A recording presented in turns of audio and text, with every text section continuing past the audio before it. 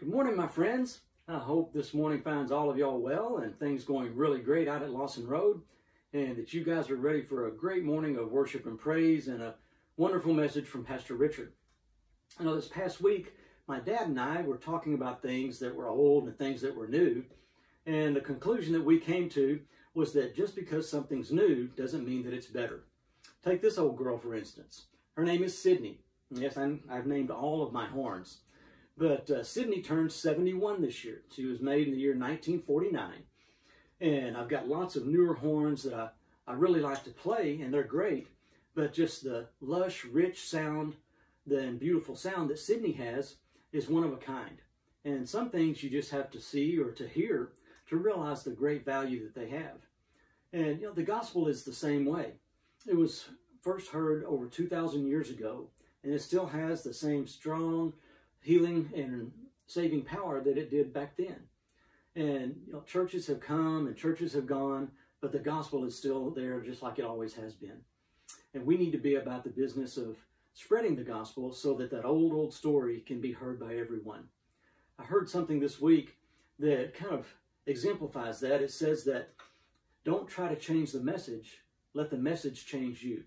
And that's what's so wonderful about the gospel. We don't need to change anything to it. We don't need to add anything to it or take anything away. It's just as good as it has always been, just like it is.